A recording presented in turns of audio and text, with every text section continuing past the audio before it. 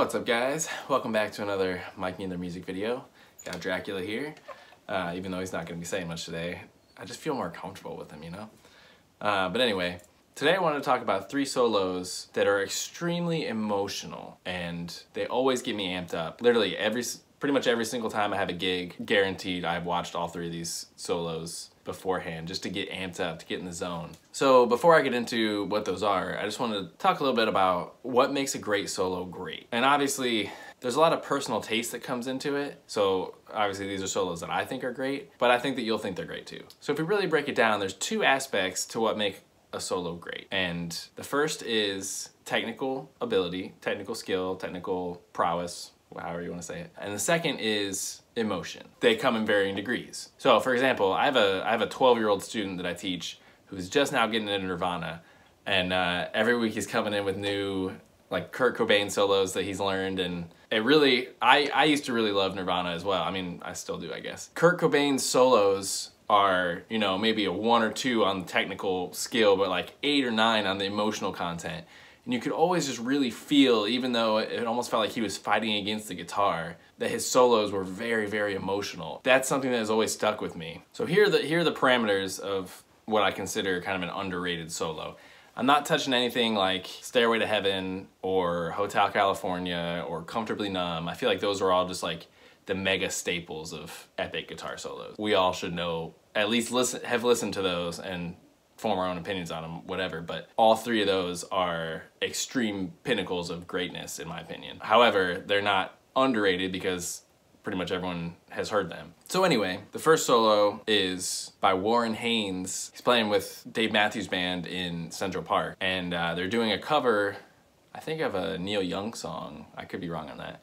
But it's called Cortez the Killer. He has very minimal effects. It sounds like it's just him plugged into his Les Paul plugged into a Marshall amp. I could be wrong on that too. But his technique is good. It's not virtuoso necessarily, but his emotional content is so strong. It gives me goosebumps every time I listen to it. And so I really think it's worth a listen for you to just check it out and see how you feel about it. So the link for that one is in the description. The second solo I wanted to talk about is by my guy Guthrie Govan, who I've already talked a little bit about on this channel, that I think he is the most technically skilled guitarist alive. The way that he can seamlessly move between all genres, he seems the least inhibited by his technique of any musician that I've heard of.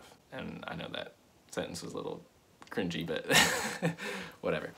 So this solo that I found, I've never heard the actual song off of a record or anything. I'm not sure what the context of it is, and it comes in with like some weird kind of philosophical guys talking, like sounds like they're finishing up some kind of weird talk, I don't know. But it's called Regret Number 9. That one's in the description too. But this, I say this one and the last one are both, you know, on the scale of technique and emotional content, both like 9 or 10. And you can almost see as Guthrie finishes the solo that he feels like drained, like he just gave it everything that he has, and he just kind of like slumps at the end. And I find that really interesting because it really feels like he was channeling something there, and it's just remarkable. So anyway, that one is definitely worth a listen, and that is also in the comments, or I mean in the description. So lastly is a live version of one of my favorite songs of all time by a guitarist named Andy Timmons, who is also in the upper echelon in terms of technical ability. And this song in particular, the emotional content and the technical content are both at an extreme high level. Pretty much all of what Andy Timmons does is of an extreme high level. But anyway, so this song is a journey. The song is called Cry For You, and it's another one that gives me goosebumps every time. All 3 of these songs I listen to every single gig day as I'm like getting warmed up and getting ready to go, and it always sets me in the mood of just like, okay, it's time to rock, let's do this. So I thought that might be interesting.